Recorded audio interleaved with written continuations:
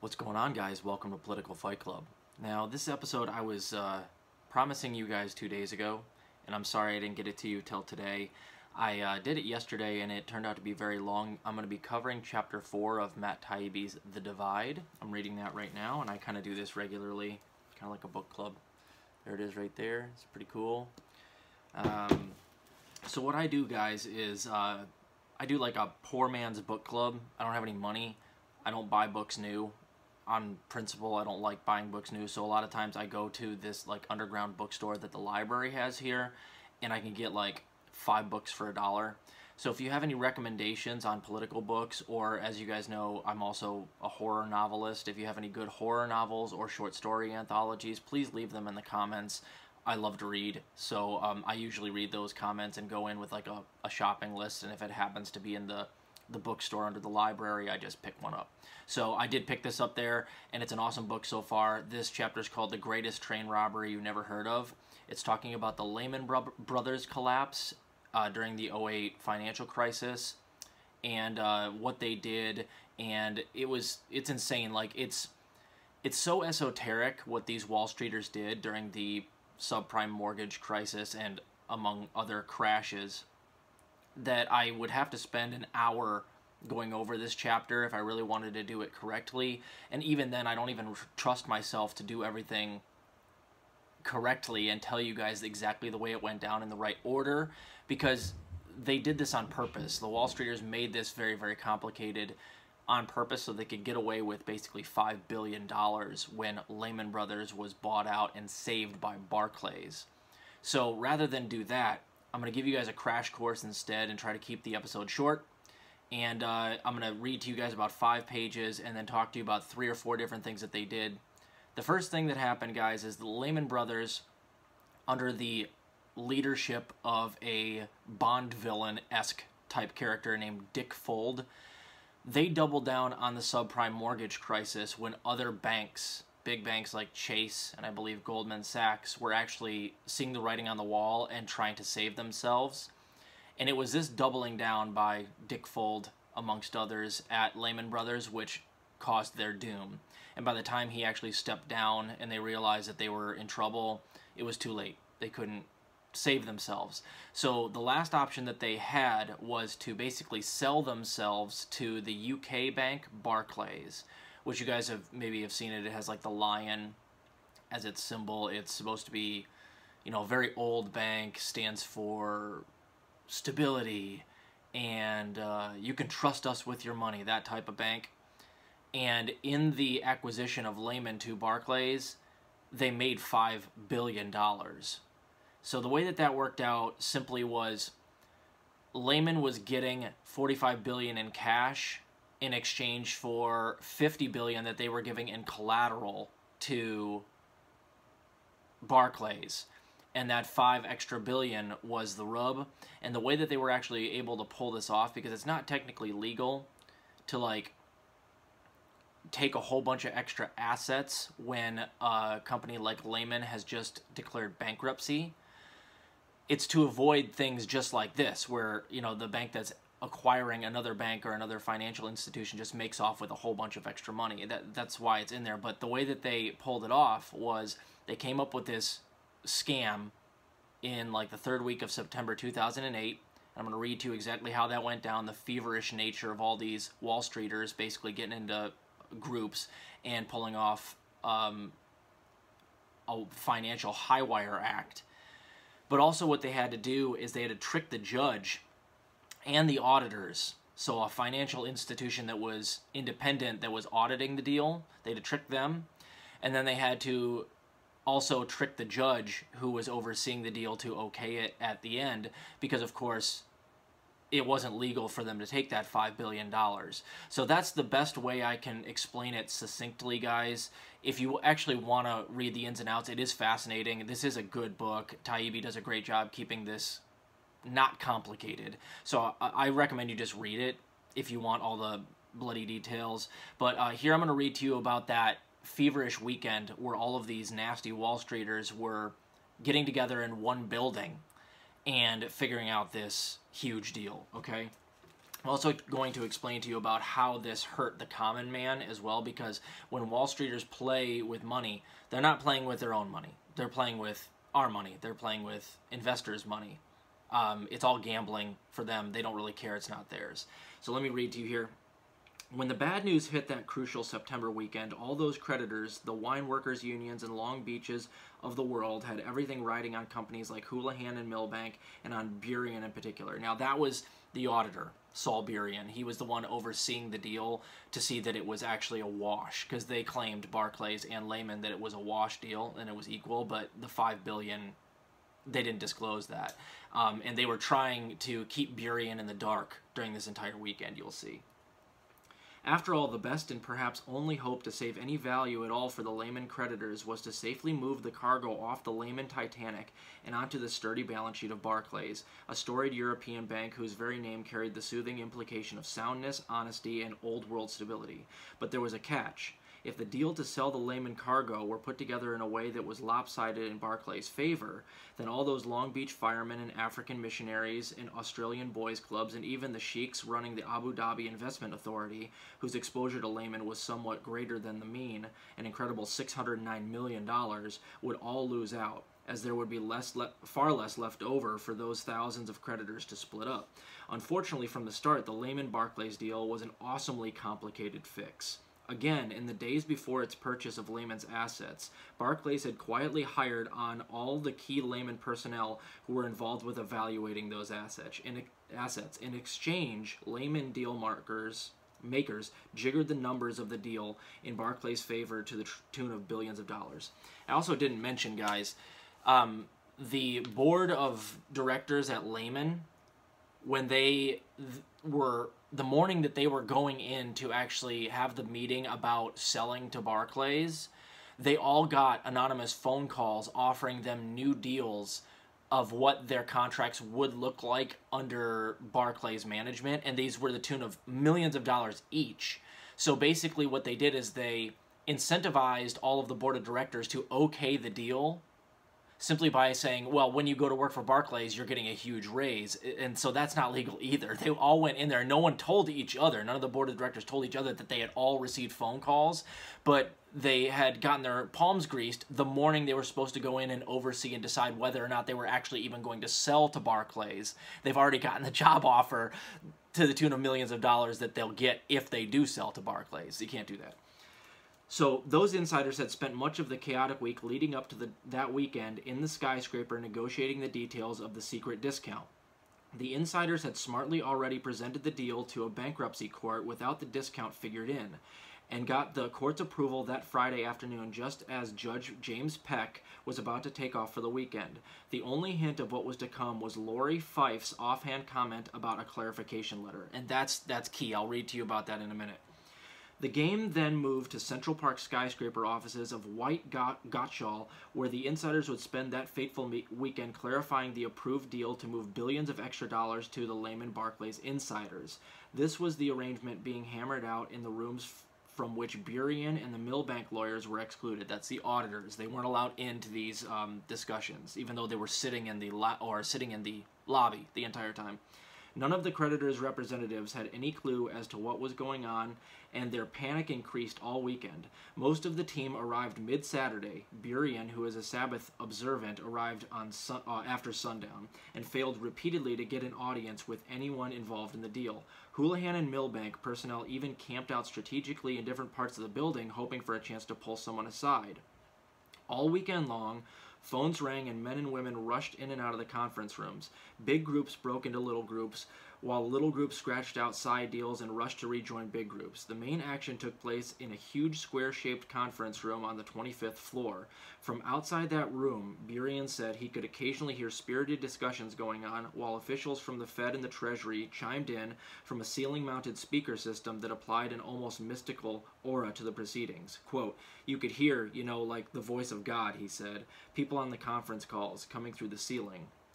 But all day Saturday and then most of Sunday passed without the creditors' reps getting anything like a complete answer to a pair of very simple questions. What exactly was Lehman selling to Barclays, and for how much?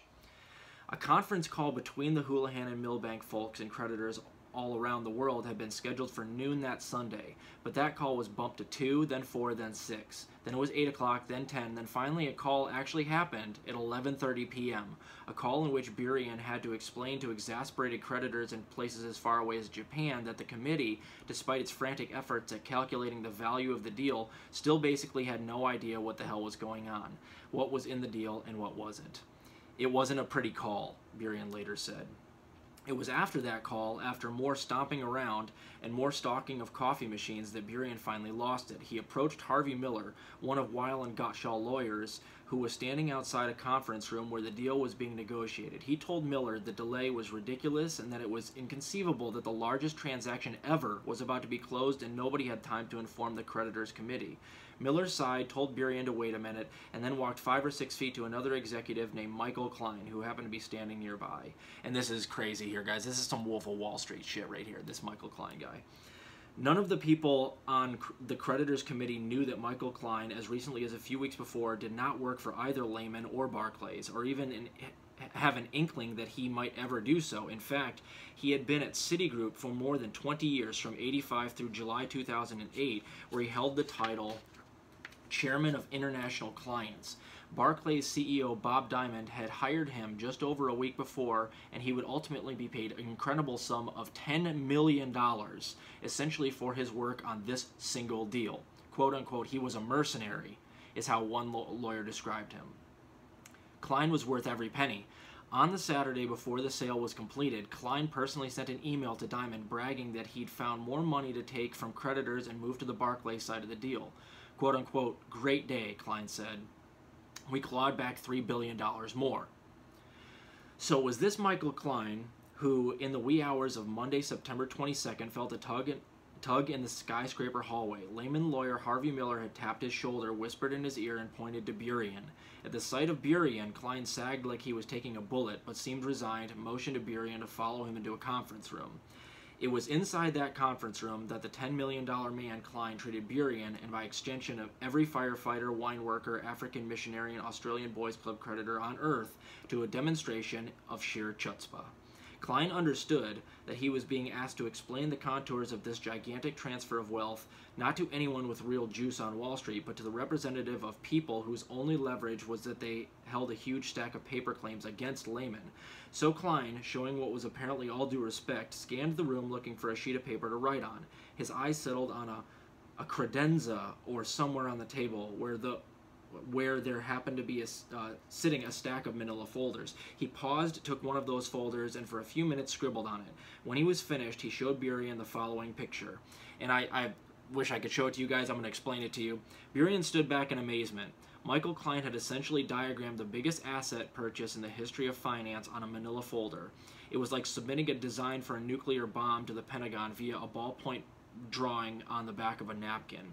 Burien stared at the scribblings. He would testify later that he was awestruck by the moment, overwhelmed by the fact that he was participating in something so historically important. The manila folder asked the entire universe of Lehman creditors to accept on faith that the deal that had been reported to the court had changed, but only because the assets being transferred had since lost value in the market. Quote, we were relieved that there was an agreement, Burien said. As for what the agreement was, he told the negotiators that he believed them, of course, but that he would have to check it all out later. Still, the absolute certainty with which the deal was explained to him acted like a balm on his nerves. They all seemed so sure of everything. Quote, I turned to all of them and said, if this is what's happening, then so be it, he said. In truth, Klein, in handing that manila folder over, had acted as the getaway driver, the man responsible for delivering the big lie to Lehman's creditors. The lie was couched in a pair of those feverishly etched lines, pre-mark 49.9 bill, postmark 44 to 45 bill.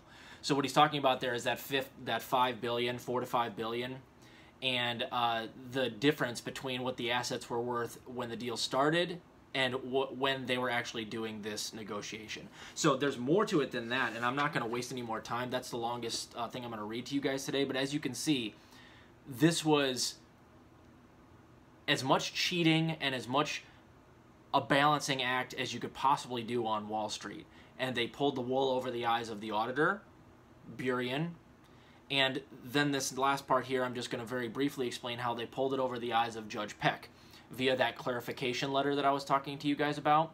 The Friday before this all went down, Mrs. Fife, they had explained everything to Judge Peck, and she said right before they were going out on the weekend, there's a clarification letter for just this one last loose end we have to tie up on Monday. We'll get it to you by then.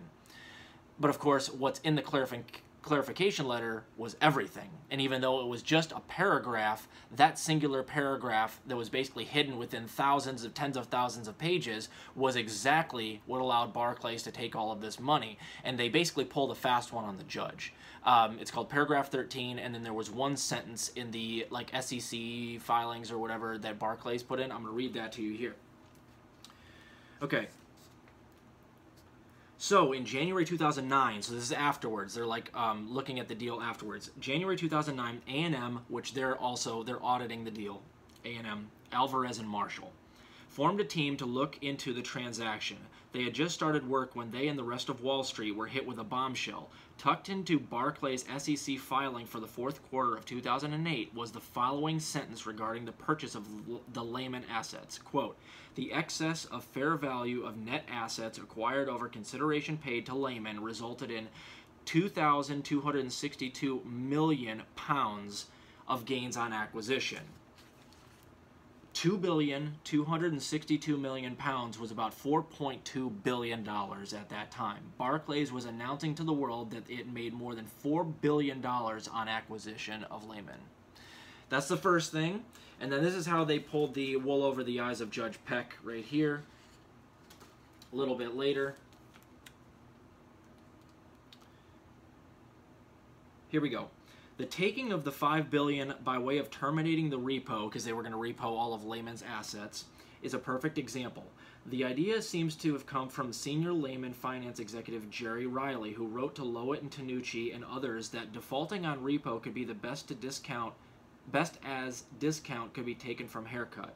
He said, meaning that Barclays could get paid by wolfing down the excess collateral, quote-unquote, the haircut, the difference between the $45 billion loan and the $50 billion in collateral. Kelly later said that, quote, I understand that that was the mechanism. Defaulting on the repo was the mechanism. The actual transfer of securities and cash was through the repo agreements and essentially the termination of those repo agreements. On September 19th, the same Friday when Lori Fife mentioned the clarification letter, Lehman officially filed for bankruptcy. Under bankruptcy law, any bankruptcy calls for an automatic freezing of all open contracts. This is designed to protect creditors from money owed to them flying out of the dying company. There is a specific exemption for repos, but, and this is an important but, if a repo is terminated, the creditor can liquidate the collateral and get repaid, but any excess collateral has to go to the estate. In other words, if Barclays wanted to terminate that repo, it would have the right to liquidate Lehman's collateral, but it could claim only the $45 billion principal of the loan, not the haircut. The excess $5 billion would have to stay in the now bankrupt Lehman Brothers, which means it would have gone to pay other claimants, Long Beach wine workers, and the other 76,000 creditors.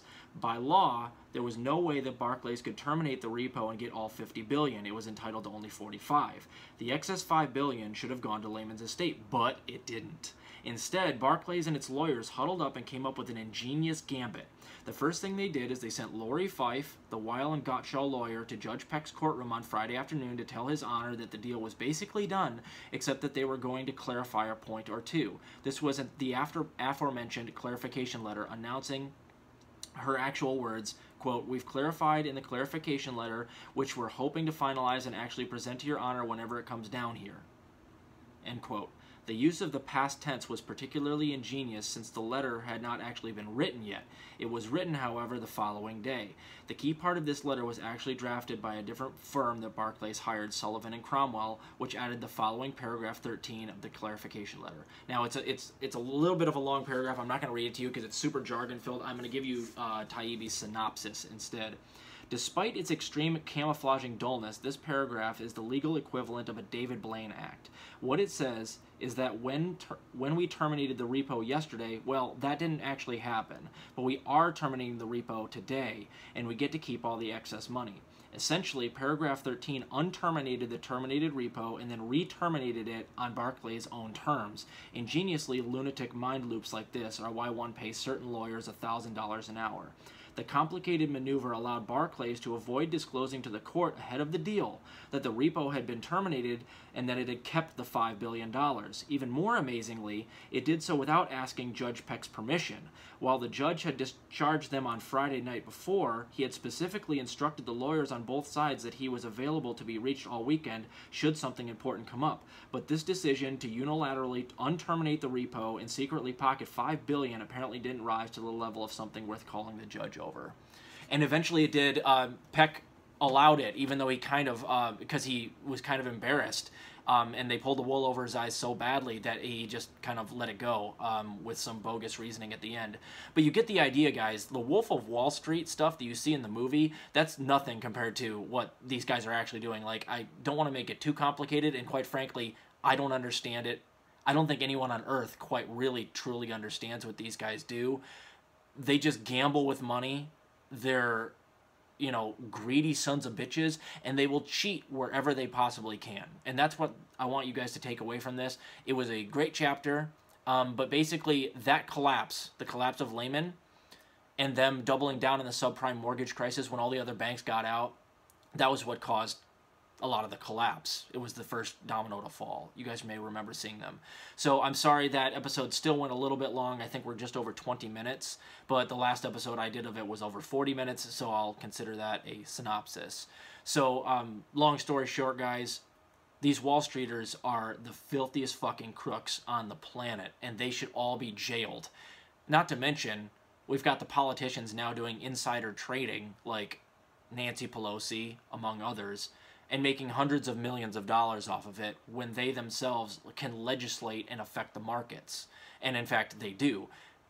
Nancy Pelosi routinely beats all of the Wall Streeters in her portfolio, and I don't think that's just because she's a fucking genius. It's because two things happen. She'll either legislate something and then gamble on it, or she knows something's about to be legislated, so she'll invest in it early and then know it's coming down the pipeline and make sure that that law or that, you know, thing that she's trying to pass that's going to benefit her gets done.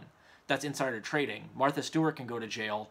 Why can't Nancy Pelosi? Why can't these Wall Streeters? So we never jail these people, but we do a fair job jailing people like Andrew Brown, who I talked about in the last chapter, black people, brown people, for doing something as simple as just standing on the sidewalk and impeding pedestrian traffic, or jaywalking, or loitering, or all these bullshit reasons that cops will arrest people of color and poor people and put them in jail, or hold them on against their rights on bail. But these fucking guys, none of them ever saw the inside of a jail cell. Not one fucking day. I mean, I think Jordan Belfort from, the guy literally from Wolf of Wall Street, but he went to a jail where they have like fucking tennis courts and they get served like caviar as their meals. Like, this is a rich person jail. That's not real jail. None of these guys went to real jail. So it's bullshit. But I highly recommend picking up the book for yourselves, guys. It's Taibbi's a very good writer and keeps things entertaining, and this is a fantastic book so far. Five stars so far. So I'll read the next chapter as soon as I can, and we'll continue the book club sometime next week. Keep fighting the good fight out there, guys. I'll see ya.